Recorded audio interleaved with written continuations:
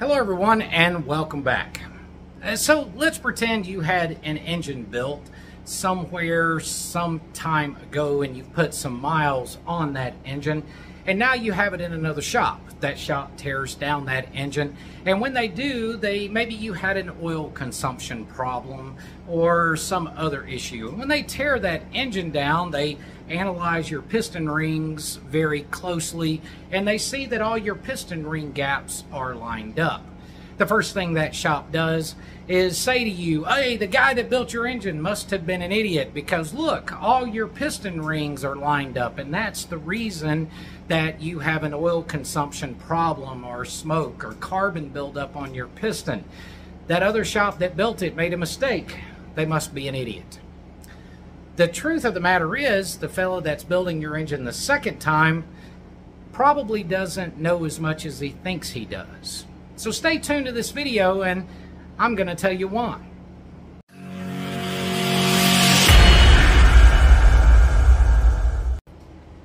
There's probably some fan noise in the background, and I'm just going to tell you guys that, sorry, you'll have to deal with it. So many parts of the country right now are in the middle of a heat wave. It's 10-15 degrees above normal here, and I think yesterday it was about 94 degrees in the shop, despite having fans blowing like crazy, doors opening and everything, but I digress. Hope you can hear me well enough. I have a standing rule in my shop. If a fellow brings me a bike, it's been this way since the very beginning for 2 decades. If you bring me a bike that's been worked on by others and you have a problem, I never want to know who worked on it before. And I tell every customer that. For those of you that have been customers, you know I've told you the same thing.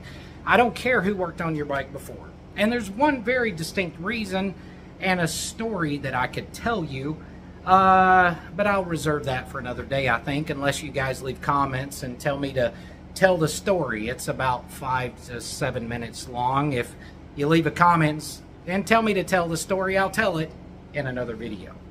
Regardless, I've always had a standing rule. Don't ever tell me who worked on your bike before, because I've always felt that my responsibility was to the customer standing in front of me to always be honest with him. And I want to be able to have the freedom to explain to that customer any deficiency I may find in repairing a bike without ever being able to be accused of speaking ill of another shop. Unfortunately, that does run rampant in our industry. Some, for whatever reason, feel they need to degrade other shops in order to promote their own. Not only is that short-sighted character, I feel that it's very unprofessional. So I follow with that same rule. All of that being said, I've seen videos, I've had customers call, I've had other shops reach out to me and everything else, and they send me pictures of pistons with the piston ring gaps lined up. And it's, this is this guy's problem, and the builder must not have known what he was doing. He didn't align the rings right when he built the engine, and this is the reason for the guy's problem. The fact of the matter is, that's simply not true.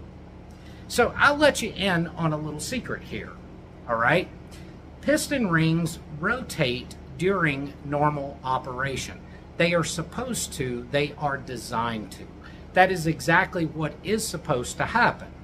When you look at the crosshatch, it varies.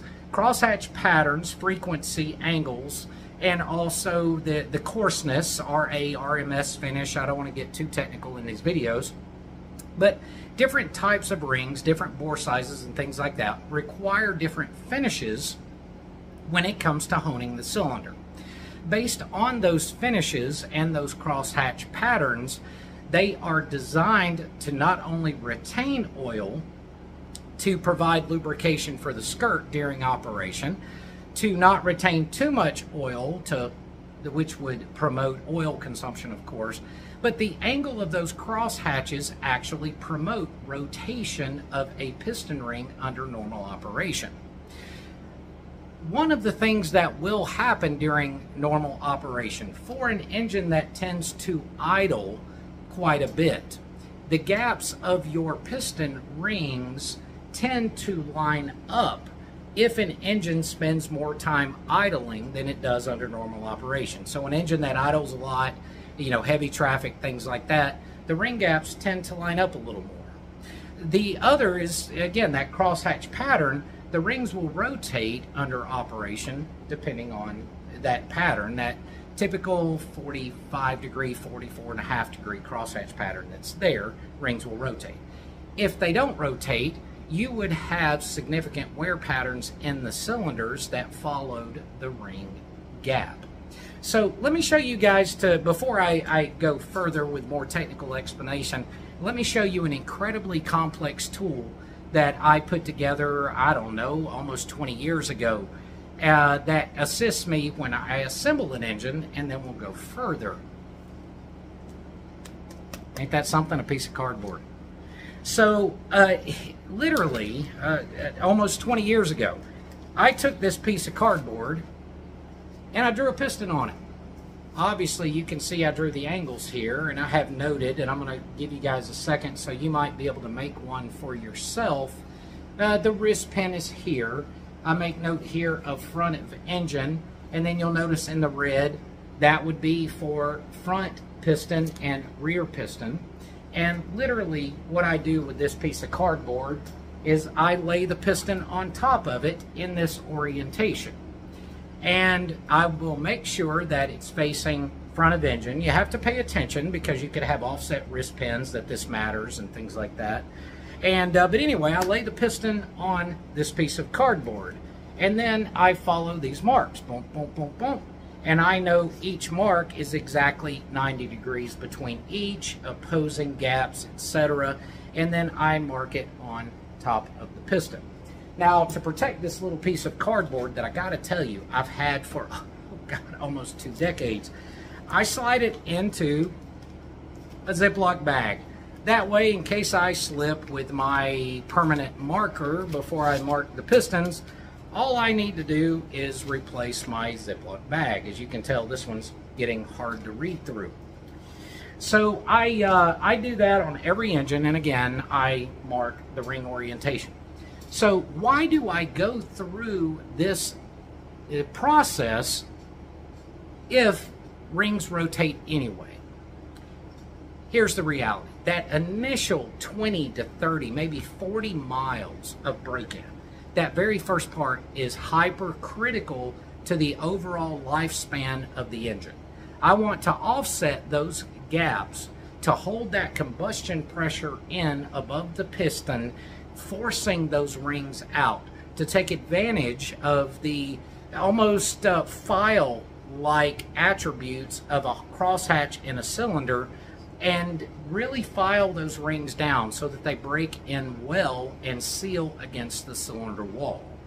Beyond that point, in all honesty, ring gap doesn't really make that much of a difference because the rings are going to rotate inside the cylinder anyway.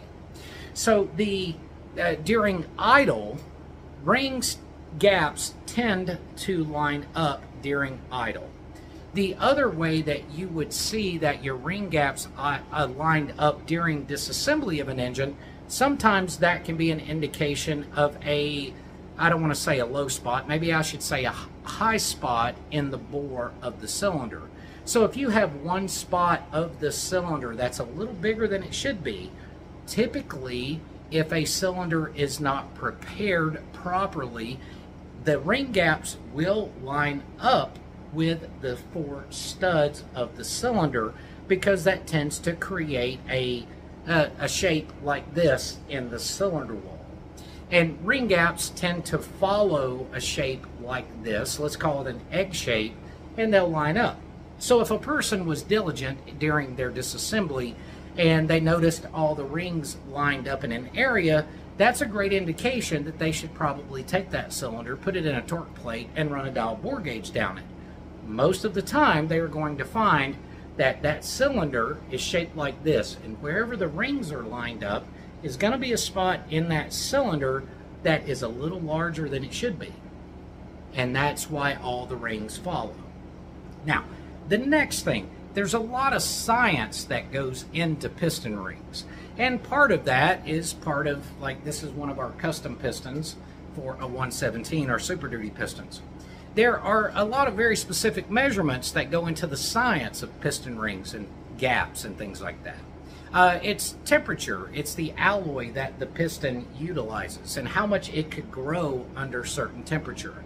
It could be your cylinder, the alloy that's utilized for the casting of the cylinder itself, the material that is utilized for your liner. Maybe it doesn't have a liner, maybe it is a Nicosil type cylinder. But regardless, rings need to have a radial wall clearance from the ring to the piston. There is also a gap that needs to be maintained between the piston and the groove itself to facilitate rotation of that piston ring. You want it to rotate inside the cylinder. So if it didn't, what would happen over time is everywhere you had a 15, 16, 18, 20, 22 thousandths gap in that ring, it would wear a high spot in that cylinder wall, and if it got bad enough, eventually it would break a ring or chip it, etc. So all of that being said, rings are supposed rotate on a piston relative to the honing pattern that is in the cylinder. It's supposed to work that way. Sometimes when your engine is tore down, maybe your engine idled for a while before it was tore down, or maybe it's just chance and odds that your grooves were lined up when that engine was tore down. And the reason I say all of this is that if a shop has torn your engine down and they immediately look at your piston rings and say the grooves are lined up, and they blame the previous shop that worked on your engine, that when they assembled it, they didn't align your rings properly. The reality is that isn't true. So I don't want people to think bad of previous shops if they find that situation, because that's what's supposed to happen. It is normal, it is common. And to a large degree, you can assemble an engine and put the piston ring grooves wherever the heck you want them to be, because they are going to rotate and move around. I choose, as well as many piston manufacturers choose, to recommend to their customers that you still align ring gaps in a particular pattern.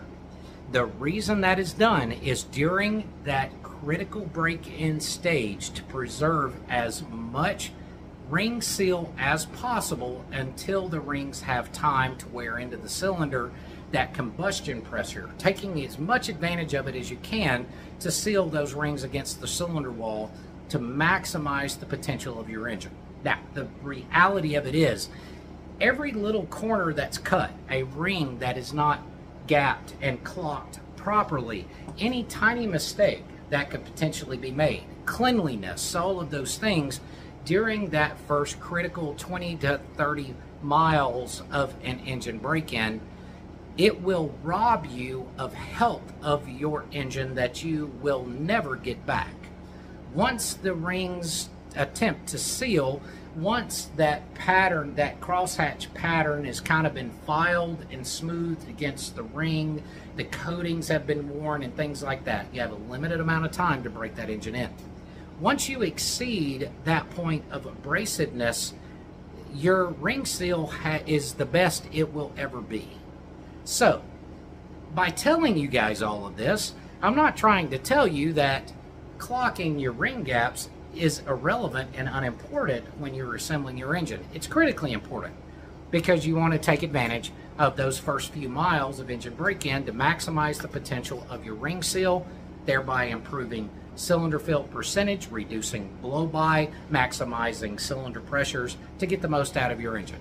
If you don't do that, then invariably you will compromise ring seal, promote oil consumption, and reduce cylinder pressures that you will never get back. The other side of it is, don't be so quick to badmouth the shop that worked on your bike before.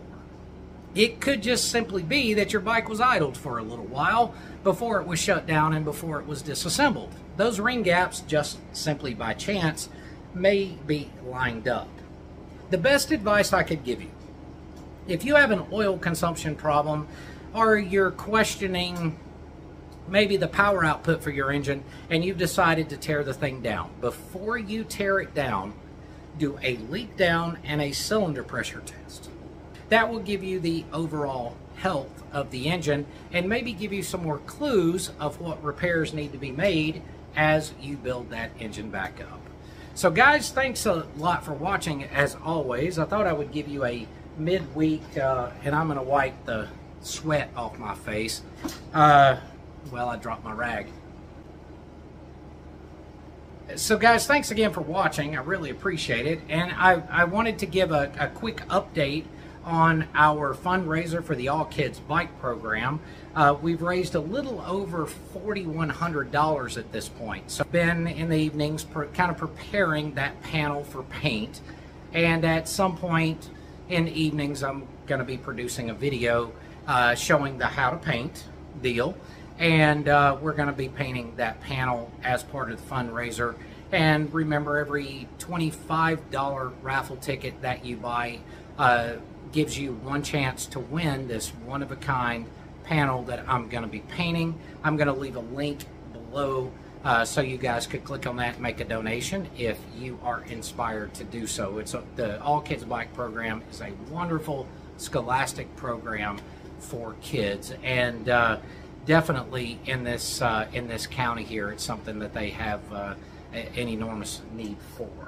I also want to say thanks to everyone for all of your comments, subscribers. You know, only about 35% of the people that view the videos actually subscribe. If you subscribe and hit the reminder bell, you're going to get a reminder for every video I publish, and there's some pretty good content, I think. The other is, I want to say a big thanks to the members for you guys continuously supporting the channel every month.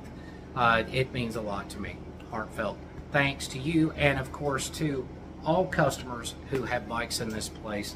I'm running wide open, and we are finally getting bikes out of here, and it's a wonderful thing. So again, guys, thank you very much. I hope you have a wonderful week, and I think my next video will be involving painting that panel for that All Kids Bike program. Take care of yourselves and each other. Have a good one.